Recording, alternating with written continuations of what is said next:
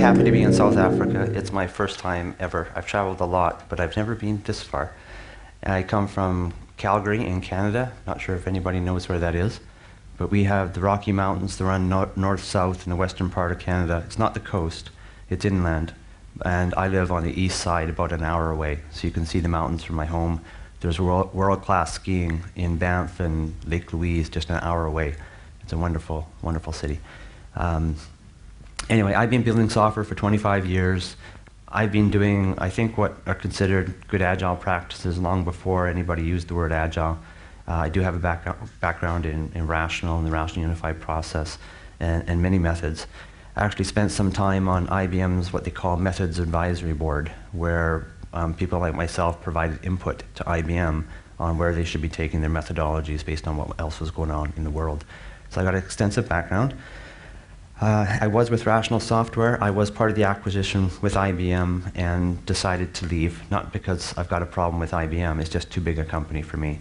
So I went out on my own and did my own consulting and helped people adopt Agile practices. Simultaneously, Scott was IBM's chief methodologist of Agile and Lean worldwide. And Scott and I have been friends for a long, long time. And if you know anything about Scott, he's written 20 books. And when he joined IBM, decided he wanted to consolidate some of his work as well as the good work in Scrum and Extreme Programming and others, and create something called the Disciplined Agile Framework.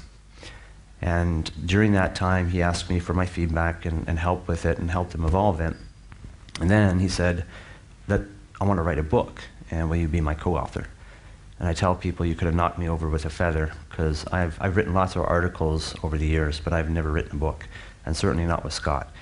So was flattered and jumped into it. 2 years of hard work. The book came out last June at the IBM conference, and it's been a phenomenal success. We're thrilled with how well it's been received. It's the translations into Chinese and Japanese have just finished, and the Korean translation is going on now.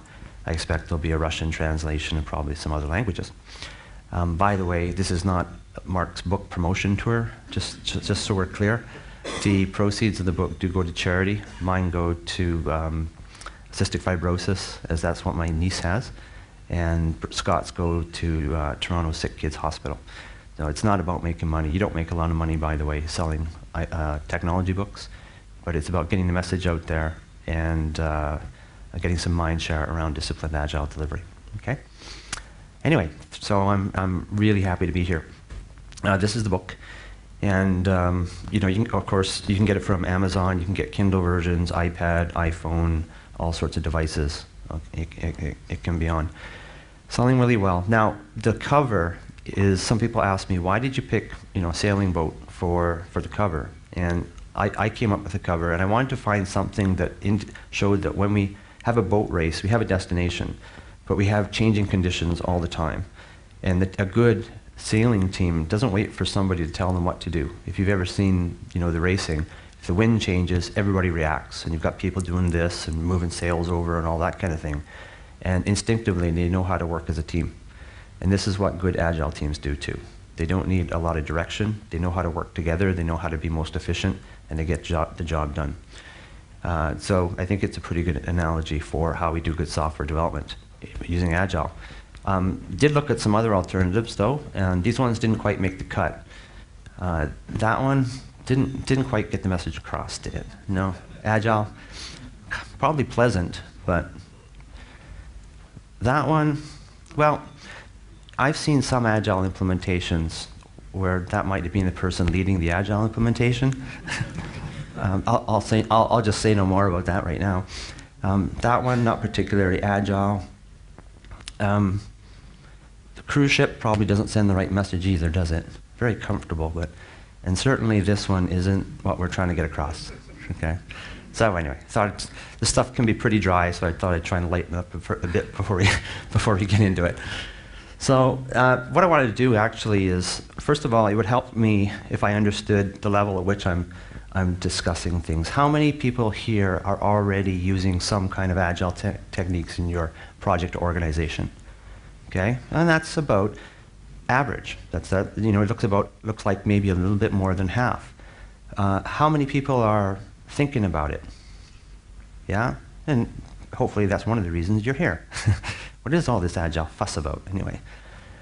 In case you didn't know, there's lots of great things happening in the Agile world, but there's also a lot of high-profile failures. If you look at some of the English press recently, check out some of the headlines in The Guardian about one of the largest Agile projects ever and how it's failing miserably and is in danger of being canceled. So there's lots of good stuff going on. Some people are still struggling. And in fact, the reason I'm here is, do you know that I spent a lot of my career helping people move from traditional methods to Agile. Increasingly, the people who contact us, and they do contact us from all over the world, are people who have been doing it, but they're not getting the results they expected. It's just not sort of meeting their expectations. So we're going in and looking at people who've been doing Agile actually for many years, Scrum for many years, but they're still not getting the benefits they expected. So we go in there and try and help them out. So we're going to talk about these things. Are you struggling with the complexity of software development? Are you really Agile? Or do you have a daily stand-up meeting every morning, so you're Agile? Right? No. There's a bit more to it than that. Are you getting the results you expected? How can you address the gaps in mainstream Agile methods? So one of the messages I have here is that Scrum is awesome. Okay? There would be no DAD without Scrum.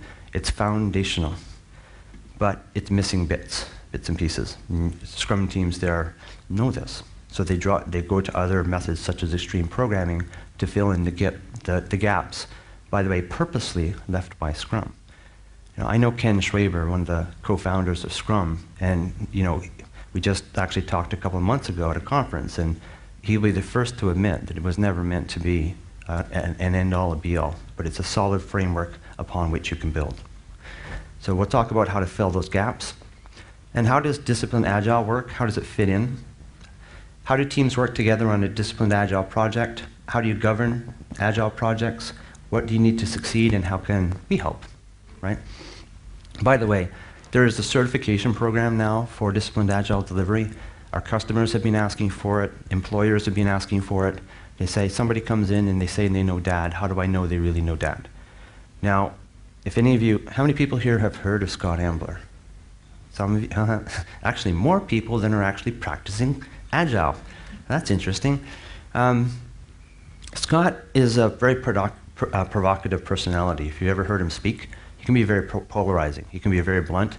Some people love it as an entertainment factor. Some people feel insulted. So I'm a little bit not quite like that. But anyway, one of the things that Scott's complained about for many years is some certification programs. The Scrum Master programs are really good now. They're better than they were. It used to be you didn't have to write a test. So Scott has written some things and said some things criticizing the certification program. To be honest, I have too, but just not to the degree that he has. So when people asked us to come up with a certification program, we tried to learn the lessons of other certification programs and maybe take it up a notch. So it's based on belts, yellow, green, and black. And for yellow, we don't expect people to go to a DAD course if they're a Scrum Master.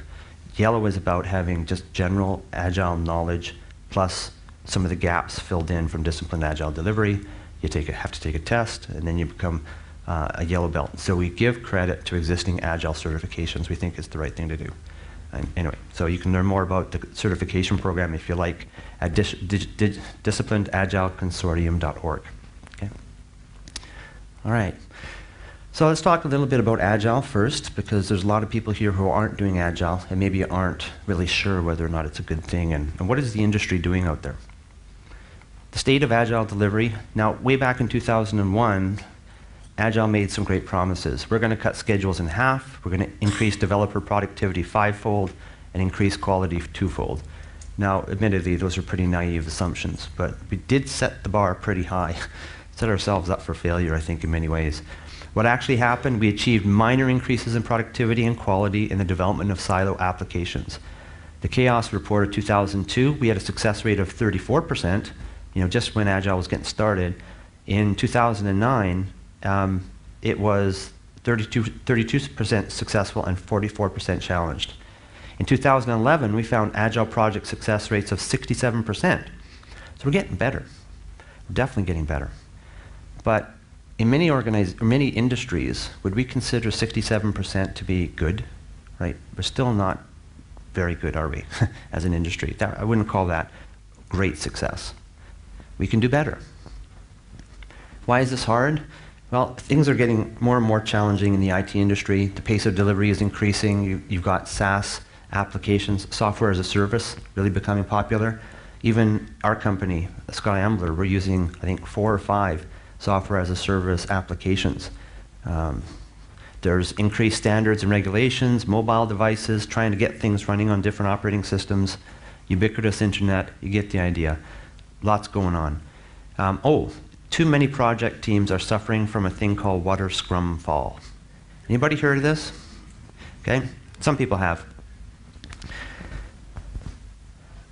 Some people's idea of Agile is they still do a lot of upfront planning.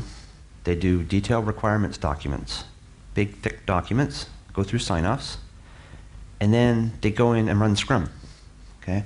So they run these Scrum iterations and they're building software.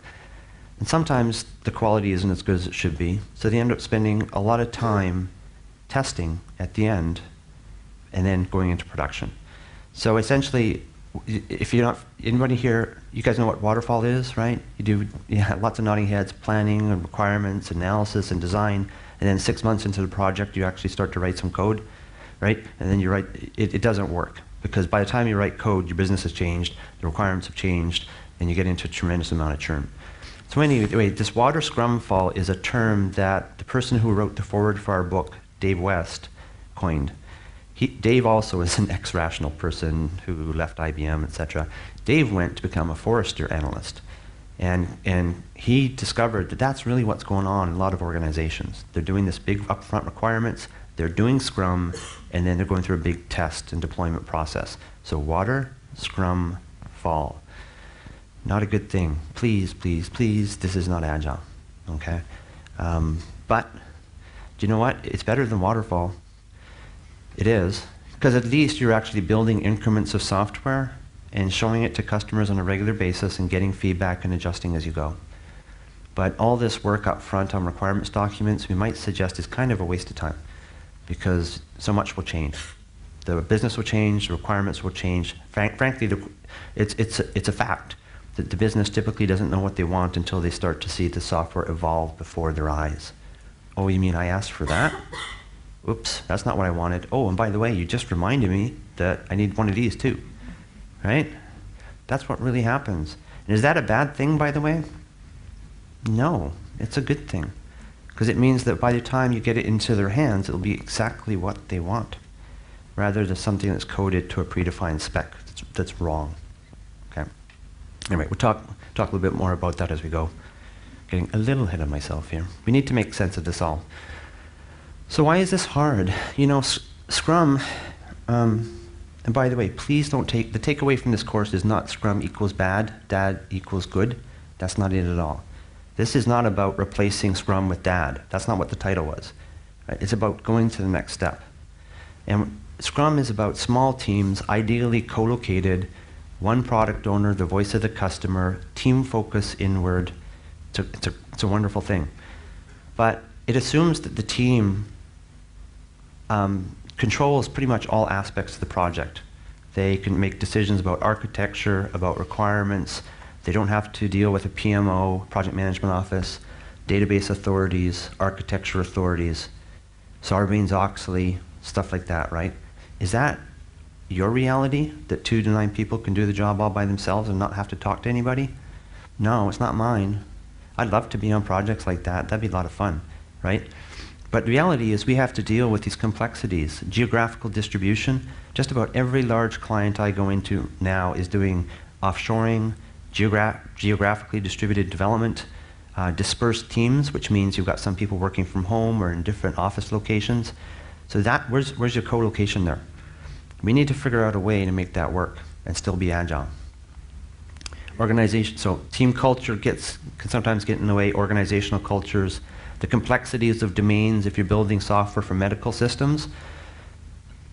Traditional Agile would really like you to not do any documentation if possible. Much better to have conversations with the customer about what they need and build it, and build some of your documentation into the code and those kinds of things. But we really do want you to minimize documentation. Sometimes for regulatory reasons, you have to document. So if that's the case, are we going to throw the baby out with the bathwater and say, you're not agile because you do documents? That's kind of silly, don't you think? Wouldn't it be good to work within the constraints of your enterprise and yet still be as agile as possible? And that's kind of a message here. And technical complexity, compliance, project types, all of these things affect the degree to which you can actually follow sort of purist agile approaches. And let's talk about whether you're really agile. This is Scott's definition of agile, and I'm not going to read it. But essentially, agile is about delivering value into the hands of the customer early and often. Not once a year, not once every 6 months. Once a quarter is a lot better, actually, than most organizations are doing. If you're really good, every day. Can you imagine, like, building something and giving it to the customer every single day? Wouldn't that be great? Do you think that maybe I'm smoking something and that's not possible? It's possible. I was just saying to my class that I was doing a talk at EclipseCon in Boston and talking about the challenges of deploying large applications in enterprises. And the fellow at the front said, we do it every day. I don't know what you're talking about, Mark, because we do it every day. Well, he was from Google. And Google can.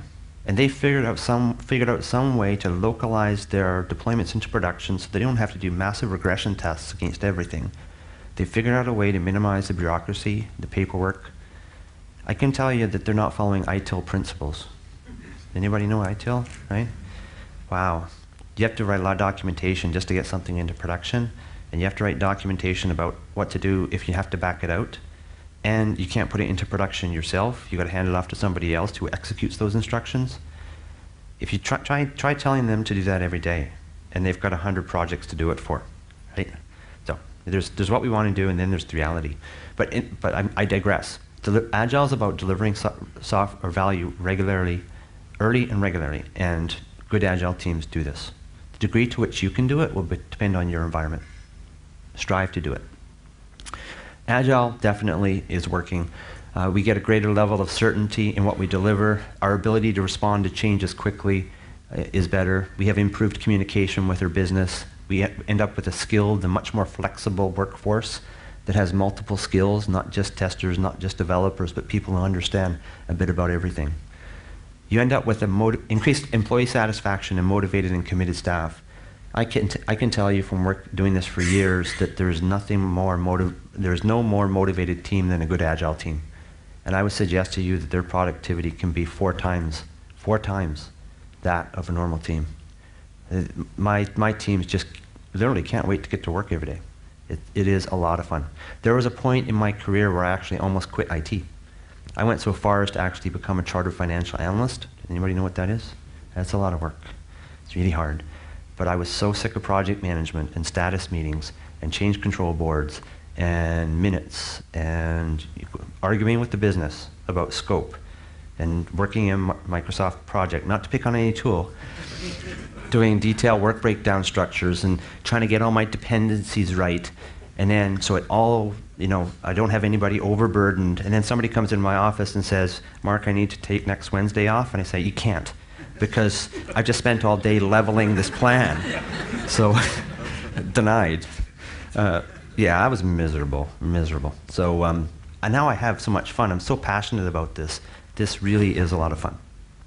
Because the team is having fun, and the business is really delighted. We actually use that word in DAD, that we don't strive for happy customers, delighted customers. And I've seen it. I see it almost every day. Okay. In fact, we call it delighted stakeholders, getting into DAD a bit, but there's more than the customer we need to make happy. It's your operationals folks also need to be happy. They need to be able to understand how to support the system, right? Okay, so it's a good thing. What's going on out there? Scott is big on data. Rather than just sort of saying this is the way it should be and this is what's going on, he backs it up with surveys. So you see here we did a survey that said 71% of people have succeeded with Agile. So the question is, to your knowledge, has your organization successfully applied Agile techniques, strategies, process on one or more development projects? Some people have never tried, but 71% have had at least some degree of success. So at least from this chart, at least 86% of respondents that are at least trying Agile techniques. Now, that doesn't mean they're successful, all successful. Some fail projects, 55% in this survey. A quarter of the people say they've never had a failure. Okay, I mean, that's good, but that is good. So the implication is Agile adoption isn't always easy. However, the majority of organizations are at least experiencing some success with Agile. So it's happening. Another survey shows that compared to other methods, green is good. You definitely have a larger degree of success on Agile projects than traditional, as an example. Okay. We got lots of statistics, but I think you get the idea. Agile scores better in terms of quality, value delivered to the customer. This is a big difference here. The return on investment and time to delivery. Okay. All right, so people are doing it, it's working, but we can get better. That's the message. Now, if any of you have heard of Agile, you're into it, you're very familiar with this, the Agile Manifesto. A little over 10 years ago, a group of frustrated developers and thought leaders got together and said, enough is enough. There has to be a better way of doing things. And it came up with this Agile Manifesto, just sort of, and I've talked to some people who were on that original group of people who came up with the manifesto in Utah. And Jim Highsmith, for instance, tells me that they were being controversial on purpose when they wrote this, because they needed to get somebody's attention. They needed to get the attention of the traditionalists to say, we really need to look at better ways to work. So about half of the people aren't doing Agile, so I'll quickly review it. Notice at the bottom, it's very important that while there's value in the items on the right, we value the items on the left more. So the stuff on the right ain't necessarily bad, but the stuff on the left is better. Individuals and interactions over processes and tools. Much better to talk to people and work with them than rely on tooling and process to save you. Okay? Rigid processes aren't good. We need to be able to adapt processes for the organization as well as for the teams. Working software over comprehensive documentation. One of my mentors, Walker Royce, likes to say that completion of documents is not an indication of progress. The only indication of progress is working software. End of story. Okay? So if I've got 10 features and I built 7 and I could show them to you and I could ship them, I'm 70% done. What else do you need to know? If I have a traditional waterfall project and I've done a requirements document, an analysis document, complete architecture, and my Gantt chart says that I'm 42% complete, do we believe that? Haven't written a line of code, right? Remember my comment about the productivity of teams can vary significantly. There's no way we know how fast we're going until we actually start writing the system. Okay, so working software. Customer collaboration over contract negotiation, won't dwell on that one. Responding to change over following a plan. By the way, my voice is a little bit different than it normally is because I'm on the tail end of a cold. And Theme has been looking after me all last couple of weeks, driving me all over the place. He's my chauffeur, and he's caught my cold. And he's suffering right now. Sorry, Theme. All right, so responding to change over following a predefined plan. Dad extends this thinking a bit, okay? So it's nice to say that your working software is good from the previous slide, but it's more than just working software, it's a complete solution. In many, if not most, enterprise applications, there's a lot of stuff that needs to support the software, including potentially changes in business processes. I've worked on projects where they actually had to change job descriptions because of the changes that the software made. I had to deal with unions because jobs were changing because of the software. So we need to think a little bit larger from a business perspective. Also, I can think of another application where there were communications people as part of our project, sending out releases to both internal employees and their customers on what was coming down the road. So we need to think of the project a little bit larger than just working software. And it's stakeholders, not just customers, as I mentioned earlier. You need to think about other people who are affected by the software, not just your customers, and make them delighted. And while Scrum is all about focus inward into the team, it's got some beautiful ideas about minimizing any distractions to the team by having one person to talk to about requirements, this product owner, so the development team can focus on doing what they do best, which is delivering working software. But doesn't it make sense for people inside the team to find out what is going on with the rest of the projects? What are the architectural guidelines, standards? Are there existing assets that I can get? Existing services? Templates and guidelines can be a good thing, right? What I see many times if there's an organization that's got 10 Scrum teams is you have developers on teams making tooling decisions and framework decisions without talking to other people. So you might have Python going on in one group and Grails going on in another group, and then you hand that off to a support group if that's what you have to do, and those poor people have to understand 2 different technologies. Not to mention, of course, people writing stuff from scratch when there was an asset already available to reuse. And so a big part of DAD is, what is the mechanism for talking with the other teams as well as enterprise authorities? And by the way, when I say authority, enterprise authorities can be a good thing, okay, as long as they know how to work with Agile teams. Some radical Agile ideas. These ideas aren't so radical anymore, but for some people who are traditionalists, they're not sure if they're a good thing. Do the simplest thing possible and no more. Changing requirements are a good thing, right? For some traditionalists, they just say, no, we can't have changing requirements. That means we're going to have scope creep and all this stuff. Well, what we say in Agile is being able to change your mind on requirements even late in the life cycle is a source of competitive advantage. Do you really want to build something that the customer doesn't want anymore just because it was written in a signed off spec? That's what your competitors are doing. They're adjusting, right? In fact, in the book, I say that, and it's being a bit controversial, but I think for many organizations, those that fail to adopt Agile methods risk going out of business. Now, I know we're just talking about IT here, but IT is foundational to so many businesses nowadays. And if you're not doing Agile, your competitor is, and they're going to eat your lunch. Now, it's not quite as draconian as that. If you work in a regulated environment, everybody else has got the same barriers to being Agile as you have, like if you're in banking or something like that. But if you're not regulated, you probably should really be seriously thinking about doing Agile. Let's see, I'm not going to go through all these. Collaboration on a daily basis is critical to your success. This is one that and I'm sure many of you who are doing Agile are constantly struggling with, is getting business buy-in that they need to participate on your project every single day. You need to be able to talk to a customer, we call it the product owner, every day, ideally at any time during the day to get answers. Otherwise the team slows down. They get these impediments or they get the wrong information. And getting business, people typically who are in business have a full-time job. Convincing somebody to take somebody who's got a full-time job and embed them with the team, for one thing, somebody's got to do that work for them. Another thing, often that business person doesn't want to be embedded with the IT folks, right? I'm not going to go sit with all those nerdy programmers, right? And by the way, a little subtlety of this is one of the things you might be aware of is one of the reasons people are resistant to that is because they're afraid that if they leave their job and go work with IT group for 6 months, they may not have a job to come back to because somebody has stepped in for them and all of a sudden the boss says, gee, I guess I didn't need you after all. So you can understand, you need to think about some of these things to help you understand why there's resistance. Okay, I'm talking too much, taking too long.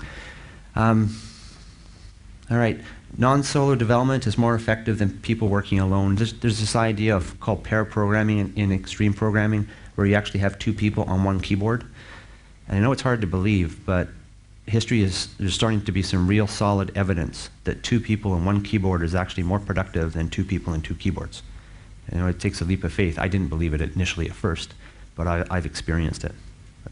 It's a bit more than we have time to talk about in this little talk here. All right, I'll keep moving here. People ask us, what's the criteria for having an Agile team? Well, here's 5 different criteria you can consider to ask yourself. It's more than going to a stand-up, as I said, right? Are you producing a working solution on a regular basis which provides real value to stakeholders and getting it into their hands regularly? Okay? Do you do continuous regression testing? And better yet, take a test-driven development approach.